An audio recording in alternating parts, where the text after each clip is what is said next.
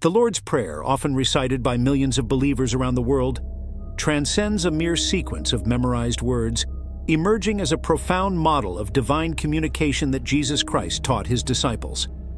This precept is not only a central element in Christian practice, but also a window into the essence of the relationship between the human and the divine, illuminating the way to a genuine and transforming dialogue with God.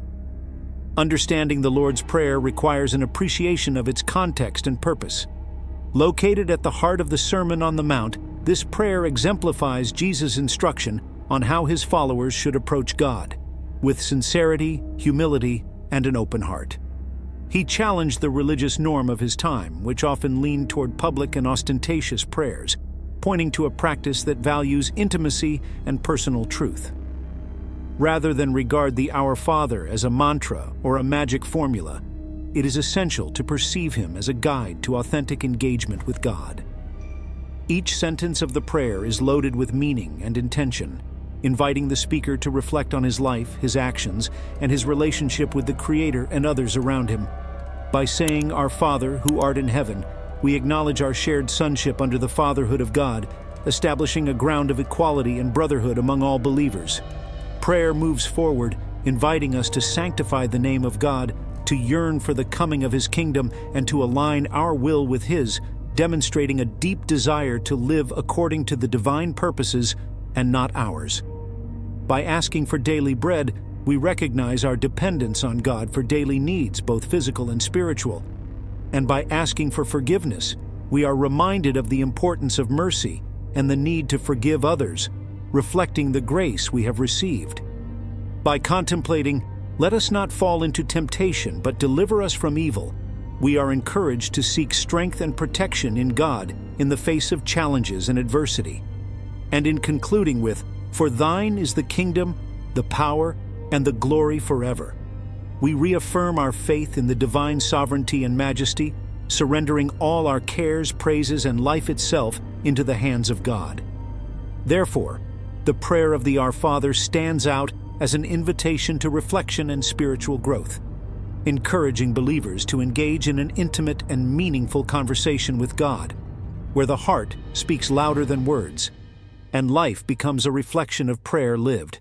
The prayer of the Our Father, situated in Matthew chapter 6, verses 9 to 13, within the rich and profound context of the Sermon on the Mount, is one of the most precious and fundamental teachings that Jesus offered to his disciples, and by extension, to all Christians.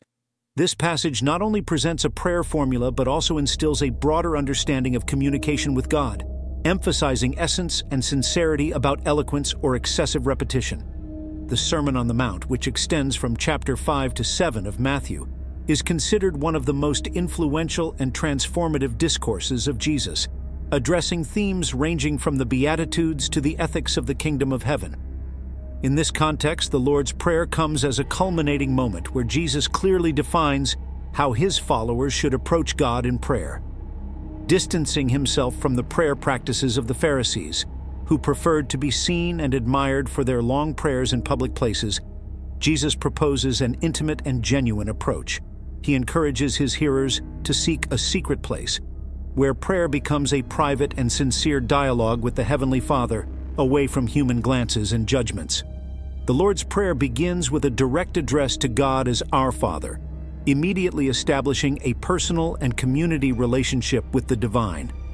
This approach not only recognizes the fatherhood and closeness of God, but also highlights brotherhood among those who pray, uniting them as children of the same Father.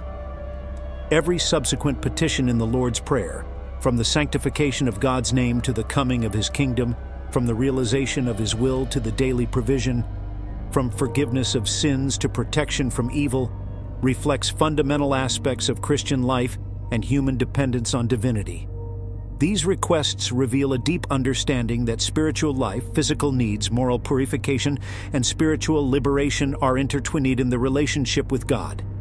In summary, in the biblical context of the Sermon on the Mount, the Lord's Prayer serves as a capsule of Jesus' teaching on prayer, encapsulating the vision of a relationship with God based on sincerity, simplicity, and depth, away from empty formalisms and mechanical repetitions. It invites us to reflect on the nature of our communication with God, emphasizing the quality and authenticity of prayer as the true essence of religious practice. Jesus' teaching against hypocrisy in prayer, a fundamental part of his doctrine, resonates with a call to authenticity and depth in communication with God. At a time when religious practices were often saturated with ostentation and exhibitionism, Jesus introduced a revolutionary paradigm that challenged established values, emphasizing the importance of a personal and intimate relationship with the Heavenly Father. In the context of the Sermon on the Mount, particularly in Matthew 6, Jesus openly criticizes those who make their prayers a public spectacle, seeking people's admiration rather than communion with God. He contrasts this practice with the true purpose of prayer, a moment of genuine and personal connection with God, away from judgmental eyes and social expectations. Jesus exhorts his followers to pray in secret, in a reserved place, where the focus is exclusively on the relationship with God, not influenced by the need for human approval. This guidance not only serves as an antidote to vanity, but also as an invitation to explore the depth of one's soul, in a space of vulnerability and sincerity before God. Jesus' critique of hypocrisy in prayer goes beyond the mere physical location or visibility of practice. It touches on the essence of the intention and attitude with which it approaches God. True prayer, as taught by Jesus, emerges from the heart and reflects an honest surrender without adornment or artifice, a mirror of the soul that seeks God for who he is, not how practice can benefit the public image of the speaker. This teaching emphasizes that the quality of our prayer is not measured by its length, eloquent words, or external recognition, but by the sincerity and intent with which we address God.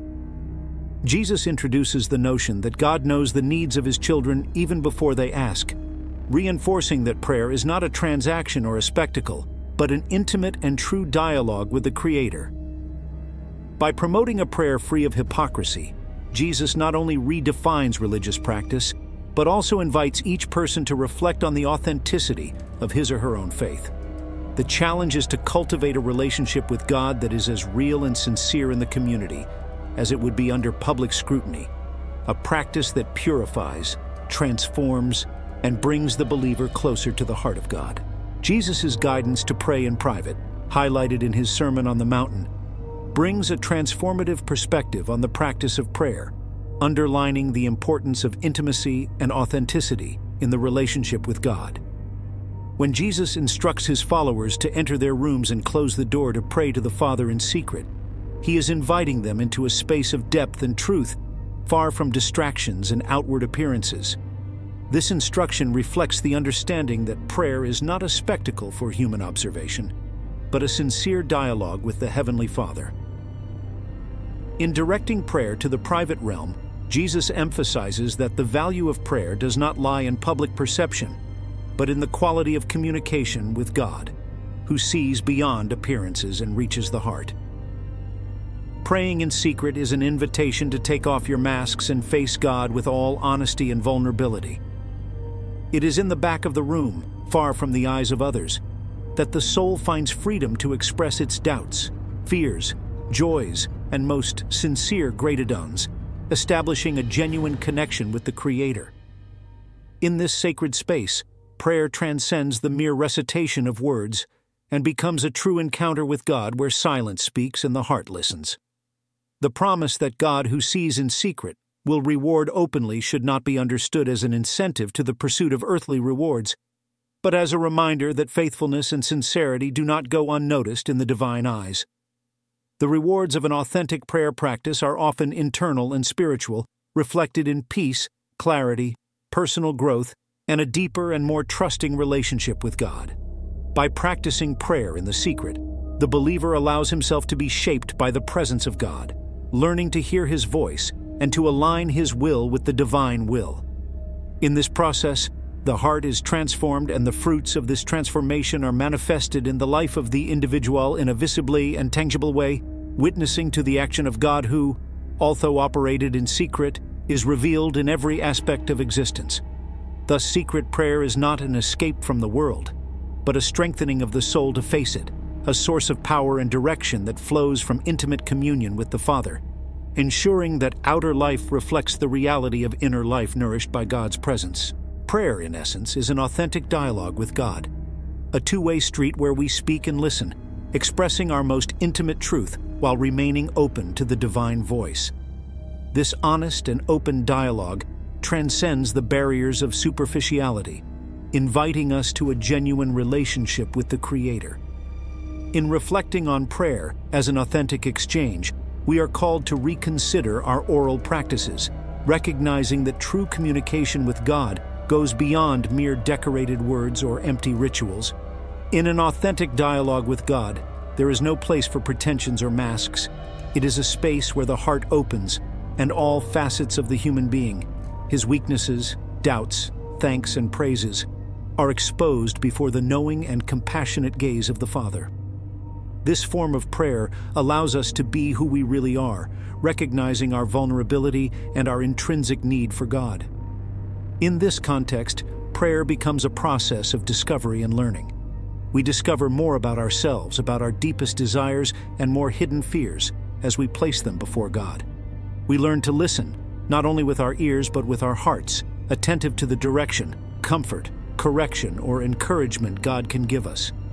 Thus, prayer shapes our character, aligns our values, and transforms our lives in a profound and meaningful way. Authenticity in prayer also teaches us about the nature of God. As we engage in genuine dialogue, we begin to more clearly understand His character, His grace, His unconditional love, and His will for our lives. We learn to trust God, not as a distant or indifferent being, but as a loving Father who desires the best for His children. Therefore, an authentic dialogue with God requires that we abandon formalities and enter into prayer with open and sincere hearts. In doing so, we not only enhance our relationship with God, but also allow this genuine communication to influence and enrich every aspect of our lives. Ultimately, authentic prayer invites us to live in a constant transparency before God, allowing His light to penetrate and transform our innermost realities. Jesus' practice of seeking moments of solitude to pray highlights the depth of intimacy He cultivated with the Father. This example, recorded in the Gospels, serves as a vital teaching for all who wish to deepen their relationship with God.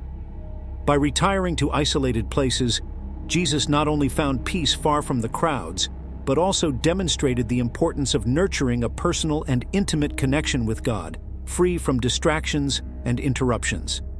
Stillness, as Jesus teaches us, is not merely the absence of external noise, but a state of attention and openness to God.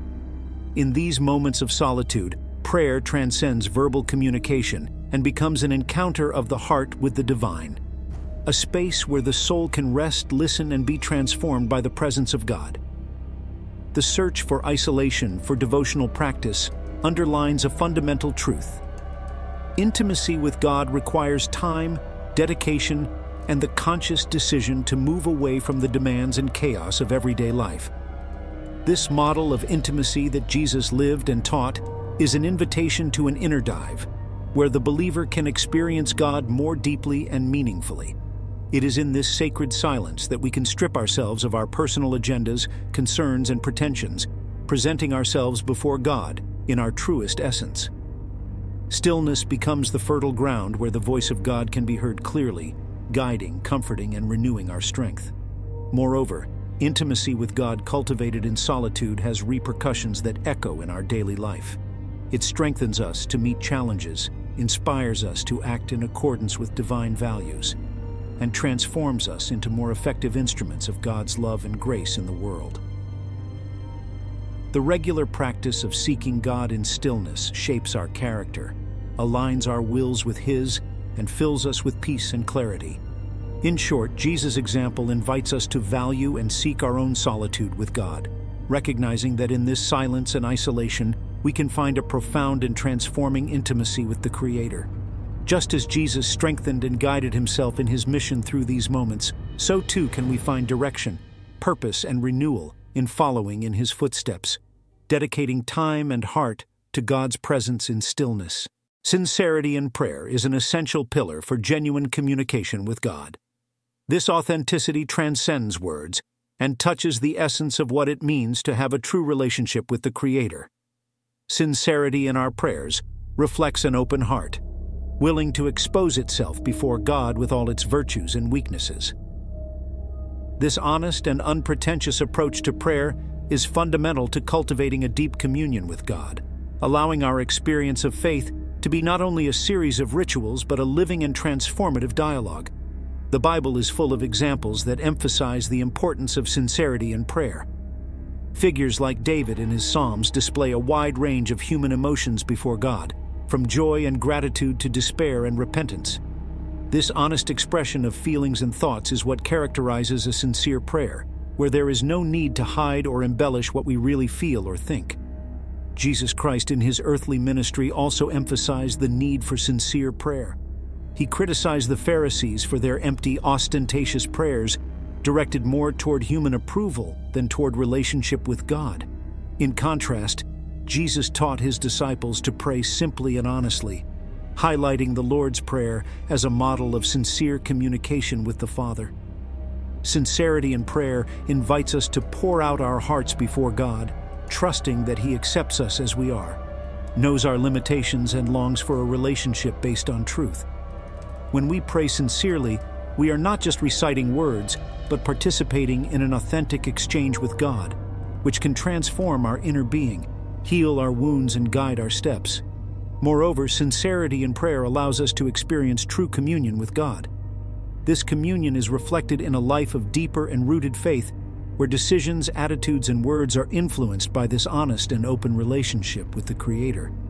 Ultimately, sincerity in prayer is not just about how we communicate with God, but about how we allow this communication to shape who we are and how we live. Therefore, as we cultivate sincerity in our prayers, we open our hearts to a more intimate and true relationship with God, allowing His presence and will to manifest clearly in our lives, transforming us according to His image and purpose. The relational nature of prayer transcends the notion of a mere ritual or religious duty. It represents a unique opportunity to share life with God, expressing our most intimate emotions, thoughts, and experiences. This perspective transforms prayer from a monotonous practice into a dynamic and living dialogue, where human hearts enter into communion with the divine heart, revealing the essence of prayer as a deeply personal and interactive relationship with God. Understanding prayer as a relational act implies recognizing God not only as an attentive listener, but as an active participant in our life. He is not a distant or disinterested God. Rather, He is a Father who longs to hear about our days, to know our thoughts and feelings, and to interact with us in a meaningful way. Through prayer, we are invited to bring to God not only our requests and needs, but also our joys, sorrows, doubts, and gratitude, making Him a constant confidant in our journey. This emotional and spiritual exchange in prayer enriches our relationship with God. By expressing our most intimate emotions, we allow God to truly know us as we are, without masks or pretensions. This vulnerability is the key to genuine intimacy, where God not only hears, but also speaks, consoles, guides, and transforms. By sharing our life with Him, we discover unwavering support, a source of unconditional love, and a wise orientation to daily challenges. Moreover, relational prayer teaches us to listen to God, to discern His voice amid the noise of the world. It trains us to be sensitive to His direction, making room in our hearts and minds to receive His insights, comfort, and corrections. This ongoing dialogue shapes our character, aligns our desires to His, and strengthens our faith. In short, prayer as a relational experience transforms our understanding of God and ourselves. It teaches us that we are not alone in our journey, but accompanied by a God who cares deeply and wants to share every aspect of our existence. Thus, prayer becomes not only a moment of petition, but a sacred space of communion, where life is shared and relationships are deeply rooted in divine love. The sanctification of God's name is a fundamental principle in many religious traditions around the world. Recognizing the holiness of God and wanting His name to be glorified is more than a simple formality or ritual. It is a profound expression of faith and devotion. When we begin a prayer recognizing the holiness of God, we are doing more than simply recognizing His power and authority. we are affirming our belief in divine transcendence, in the absolute perfection of His nature. In doing so, we place God at the center of our worship and seek to humble ourselves before His greatness. The sanctification of God's name also involves acknowledging our own responsibility as His followers. In wishing for His name to be glorified, we are expressing our commitment to living according to His teachings and values. We are recognizing that our actions and words reflect not only in ourselves, but also in the name of God. Therefore, we seek to live in a way that honors and glorifies His name in everything we do. Moreover, the sanctification of God's name is a statement of trust in His providence and righteousness. By recognizing His holiness, we are placing our faith in His ability to rule the world with wisdom and love. We are trusting that even in times of difficulty and uncertainty, His name will be glorified and His will be done.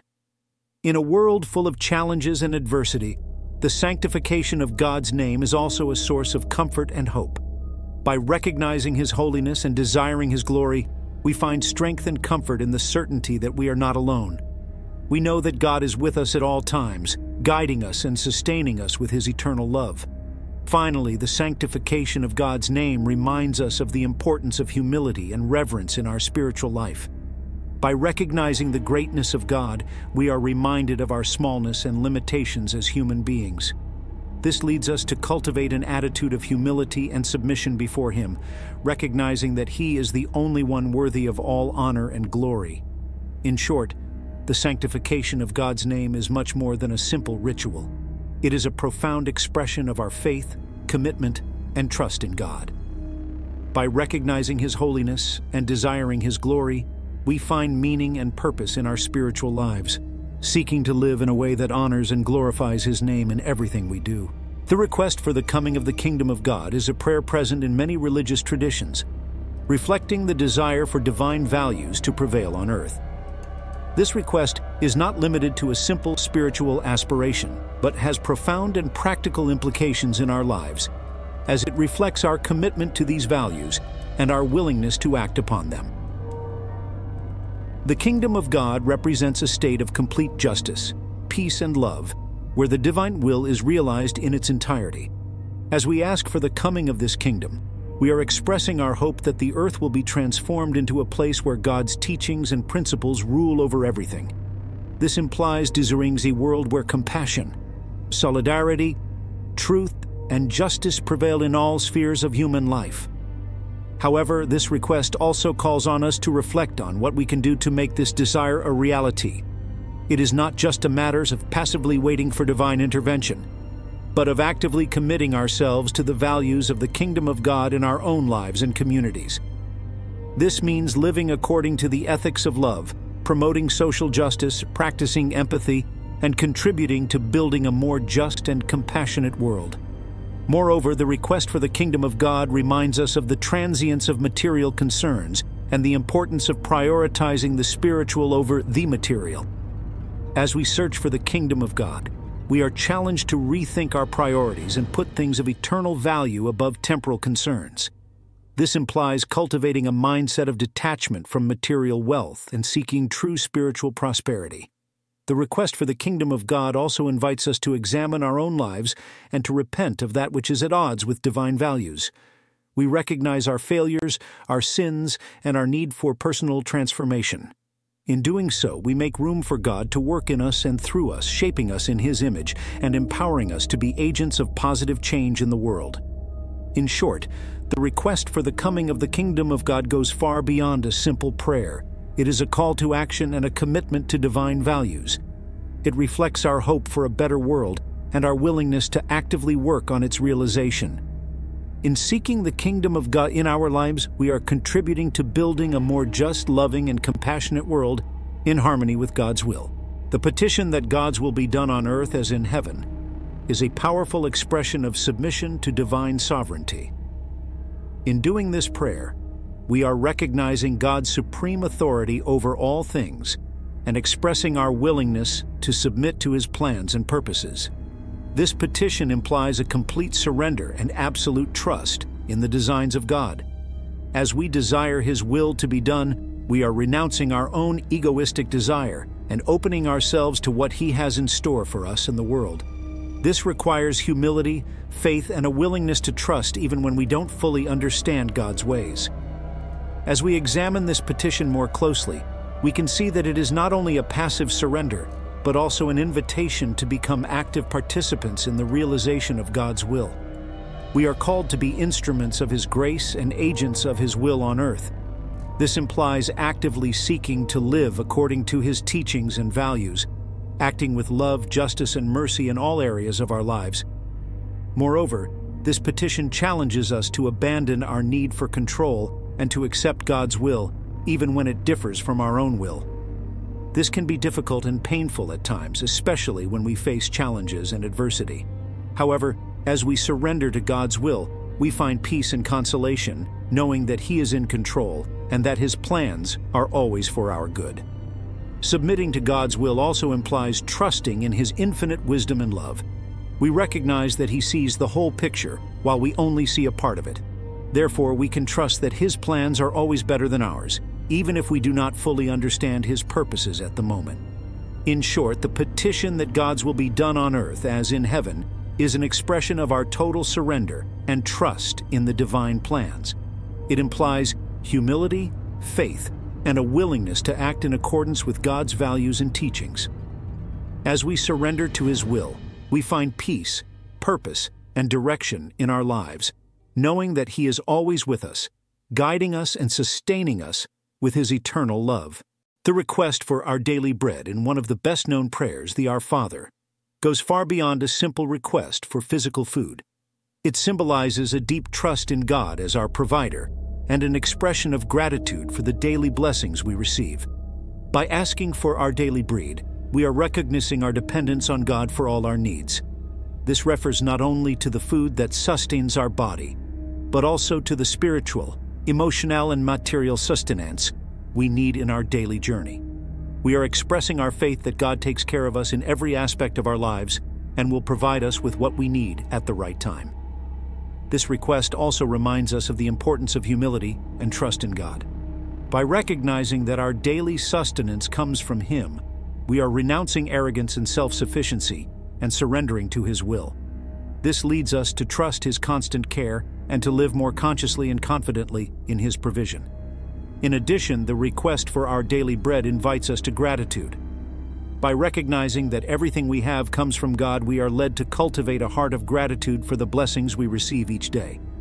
This helps us maintain a perspective of abundance even in the midst of hardship and appreciate the small blessings that often go unnoticed. It is also important to note that the request for our daily bread implies a concern not only for our own needs but also for those of others. By using the pronoun our, we are reconnaissing our responsibility to share what we have with those around us and to seek the common well-being of the community. In short, the request for our daily bread in the Our Father's Prayer is a powerful statement of trust in God as our provider and an expression of gratitude for the daily blessings we receive. He reminds us of the importance of humility, trust, and gratitude in our spiritual journey, and challenges us to live more consciously and generously in relation to the needs of others. Mutual forgiveness is one of the fundamental principles of Jesus' teaching and an essential practice for spiritual growth and interpersonal reconciliation. It involves both asking for forgiveness and forgiving others, highlighting the core value of forgiveness in Christianity and many other religious traditions. When Jesus taught about forgiveness, He stressed the importance of forgiving not just once, but repeatedly. He emphasized that we should forgive not just 7 times, but 70 times 7, emphasizing the need for a constant willingness to forgive. This teaching reflects the compassion and mercy of God, who continually forgives us and calls us to do the same with others. Asking for forgiveness is an act of humility and repentance. It involves recognizing our own fallibility and the pain we cause others through our actions or words. By asking for forgiveness, we are taking responsibility for our mistakes and expressing a genuine desire to repair broken relationships and restore peace. On the other hand, forgiving others is an act of compassion and generosity. It involves putting aside resentments and sorrows and choosing to release the other from the debt they may have with us. Forgiveness does not mean ignoring or excusing harmful behavior, but rather choosing not to let hatred and bitterness dominate our hearts. Jesus' teaching on mutual forgiveness also highlights its importance for our own spiritual and emotional health. He warns us that if we do not forgive others, we will not be forgiven by God either.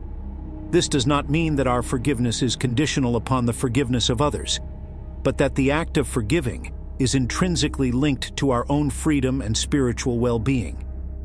Moreover, mutual forgiveness promotes reconciliation and peace in human relations. It breaks the cycle of violence and resentment, paving the way for healing and restoration. It is a powerful antidote to division and conflict, and a tangible expression of God's love and grace in our lives. In short, mutual forgiveness is a central value in Jesus' teaching, reflecting his compassion and mercy. It involves both asking for forgiveness and forgiving others, promoting reconciliation, peace, and spiritual growth. It is an essential practice for a life of authentic faith and for building healthy and loving relationships. Supplication not to fall into temptation and be delivered from evil is an essential part of the Our Father's prayer, taught by Jesus Christ to his disciples. This petition reflects the understanding of human frailty and the ongoing need for God's protection and strength to resist the temptations and adversities we face in our lives. In making this supplication, we are recognizing our dependence on God to stand firm in the face of temptations that come our way. We know that however strong we may be, we are susceptible to the weakness and influence of evil around us. Therefore, we ask God to strengthen and protect us, enabling us to resist the temptations that surround us. This supplication also reflects our awareness of the constant presence of evil in the world and in our own lives. We recognize that we live in a fallen world where evil is always lurking, seeking to divert us from the path of righteousness and love. Therefore, we ask God to deliver us from evil and guide us in his ways of light and truth. At the same time, this supplication is a recognition of the spiritual battle we face daily. We know that evil is not only an external force, but also an internal reality, manifested in our own weaknesses and sinful inclinations. Therefore, we ask God not only for protection from external evil influences, but also for strengthening our will and purifying our hearts. Moreover, the supplication not to fall into temptation and be delivered from evil is an expression of humility and trust in God as our protector and deliverer. We recognize that by ourselves we are powerless to resist evil and overcome the temptations we face. Therefore, we put our trust in God, knowing that he is able to keep us and deliver us from evil. In short, pleading not to fall into temptation and be delivered from evil is an expression of our dependence on God's protection and strength. We recognize our frailty in the face of temptations and evil and ask God to strengthen, protect, and guide us in his ways of light and truth. It is a constant reminder of our continued need to trust God and seek his help in every area of our lives. The final praise and worship encloses many prayers and religious ceremonies with an exaltation to the kingdom, power, and glory of God. These final moments are an expression of our faith and admiration for God's eternal sovereignty and are concluded with the statement, Amen, which means so be or truly. In exalting the kingdom of God, we recognize his supreme authority over all things. It is a reminder that he is the sovereign ruler of the universe, whose kingdom is eternal and unwavering. In doing so, we express our confidence in justice and divine government, and renew our commitment to live according to his teachings and values. Moreover, by exalting the power of God, we recognize his omnipotence and ability to accomplish the impossible. It is a testimony of his greatness and majesty, and a reminder that nothing is beyond his control. In doing so, we find comfort and security in the certainty that he is able to sustain and strengthen us in every circumstance of life. Finally, in exalting the glory of God, we recognize his holiness and magnificence. It is a recognition of his beauty and perfection, which shines with unequaled radiance. In doing so, we are invited to contemplate the greatness of God and to marvel at his infinite goodness and love. The statement, Amen, that concludes these moments of praise and worship is a statement of faith and certainty. It is an expression of our confidence that our prayers have been heard and that God is faithful to fulfill his promises. It is also a declaration of commitment, indicating our willingness to accept God's will in our lives and surrender to His sovereignty. In short, the final moments of praise and worship are an opportunity to exalt God's kingdom, power, and glory, expressing our faith and admiration for His eternal sovereignty. They invite us to renew our commitment to live according to the principles and values of God's kingdom and to trust in His wisdom and care in all areas of our lives. And as we conclude with the statement, Amen, we confirm our confidence in God's faithfulness and goodness and our willingness to follow His will. Recognizing the depth of this journey of faith and the ongoing search for guidance, strength, and fellowship with the sacred, we have something special to share with you. In the first comment fixed below, you will find a valuable resource for all who wish to deepen their spiritual walk. We're talking about an ebook designed to accompany you through 52 weeks, offering in-depth reflections, daily practices, and prayers, all inspired by the rich stories and biblical teachings we've traveled through together. This ebook is not just a guide, but a companion in your journey of faith, helping to illuminate your path with insights and inspirations derived from the heart of the Bible. If you seek a deeper experience of faith, guidance in your moments of doubt, strength in adversity, and a closer communion with the divine, this resource is for you. We invite you to explore it and allow these reflections to guide your steps in the spiritual journey that unites us all. I will leave a suggested video about the story of Elisha, one of the most influential and inspiring prophets. This video not only chronicles Elisha's remarkable achievements, but also delves into the spiritual lessons and impact his life had on those around him. If you seek depth and inspiration from the scriptures, this video will surely enrich your understanding and connection with these millennial teachings. I'll see you in a few seconds.